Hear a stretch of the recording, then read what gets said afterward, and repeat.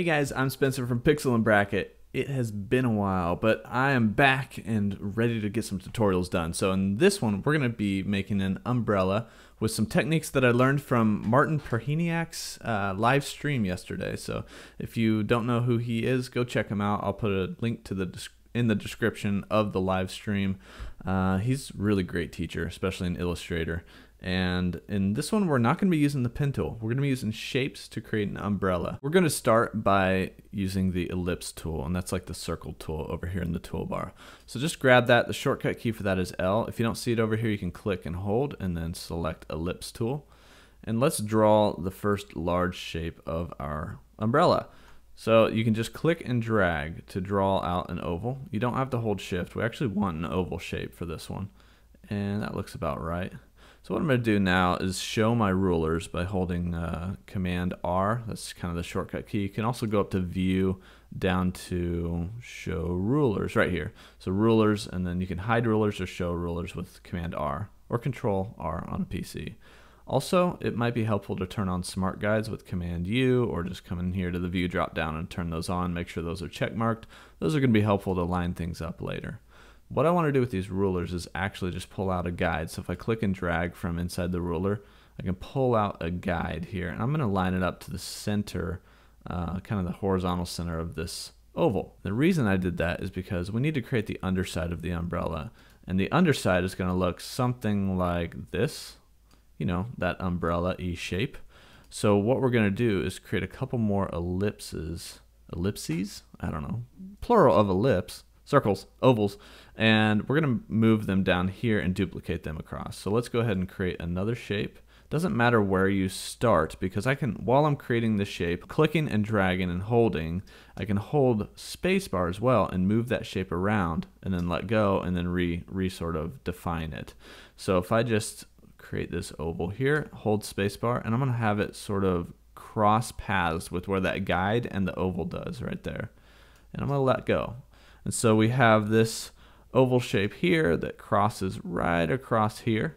And I'm going to duplicate this by holding Option, clicking on the shape, holding Shift to keep it aligned, and just moving it over. I'm going to let go there. And then if I go up to Object Transform, I can actually do Transform again, or Command D, Control D on a PC. And what happens then is that it actually just repeats that last transformation.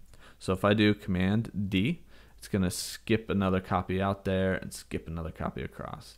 Now these are not centered, so I'm going to grab everything and then Shift click on the big oval to unselect it.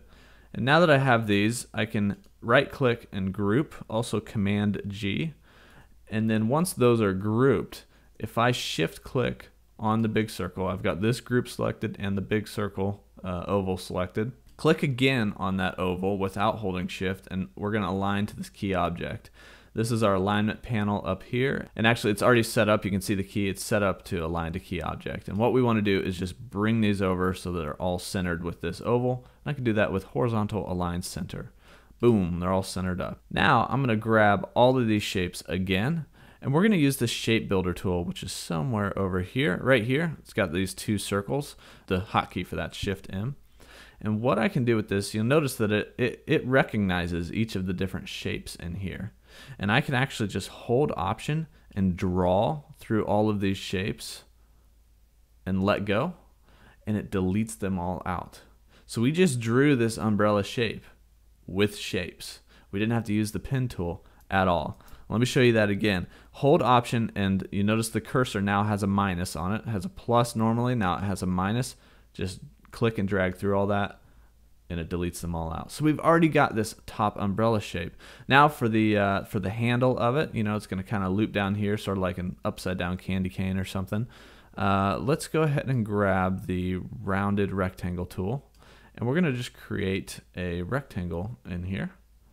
And oh, that looks about right. And so this rectangle has no fill on it. It just has a stroke. And you can see, if you look at this, I'm going to align this so that it's the right side of this is aligned to the center. You can sort of see that inside of here, I'm going to make it a little bit bigger, there is this sort of J shape to it. So if we just up the stroke of this, let's do 5. No, we're going to do something like 20. Yeah, that's better.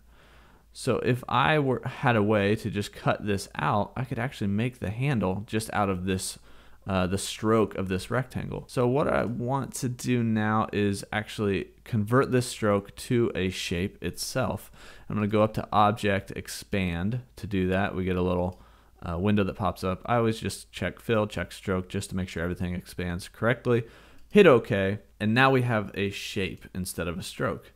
And what we can do with this shape, there's this cool thing that he showed me we can do with the eraser tool. I never knew you could do this before. So over here in the tool panel, grab the eraser tool, Shift plus E to select that.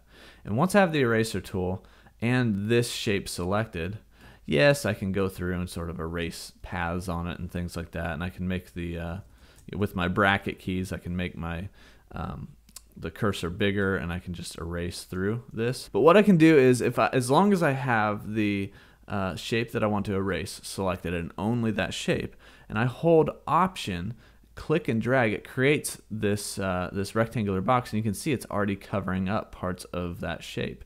And that's because if I let go of it, it's going to delete out that part of that shape. So I really only have to make a selection there, and then make a selection for this part, and we'll go down to maybe here. Let go, and I have deleted out that shape, and now I have this perfect shape of the handle. Switch back to my selection tool with the shortcut key V. We need to give this umbrella some kind of a fill. Let's select this sort of teal color, and I'm going to get rid of the stroke, and then I'm going to grab this handle shape here, right click and arrange, send to back. And then let's drop this umbrella down a little bit. I selected it. I'm going to shift click down just a little bit, and I'm going to delete out this guide, and we pretty much have, oh, the guide must be locked. So if your guides are locked, go to guides and then unlock guides, so I can delete him out. There we go. Now one thing I'm going to do is, I feel like this could use a little bit more thickness to it, so I'm going to add a little bit more black to that, maybe bump that stroke up some. So there is your umbrella shape. We made this completely out of shapes. We didn't have to touch the pen tool whatsoever. So I hope you guys learned some interesting, cool techniques by following this tutorial, and you can apply all of these to your own designs. What I would do is look at what you want to draw, what you want to make, and really find all the basic shapes in it. Like, can I make that face out of circles, or that, you know, that car out of basic shapes, you know, rounded rectangles, circles? Can I use the shape builder tool to add and subtract shapes together to create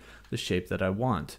And what you'll find is that those shapes, when you create them that way, actually become a lot more defined, a lot more even. You know, with the pen tool, it's hard to get things perfect. It's hard to get that perfect, you know, that perfect angle on those circles every time. So it's a way to keep it a little bit more defined, I think. Anyway, if you guys found this tutorial helpful, like this video. Don't forget to subscribe for more tips and tutorials. Thanks for watching, and I'll see you next time.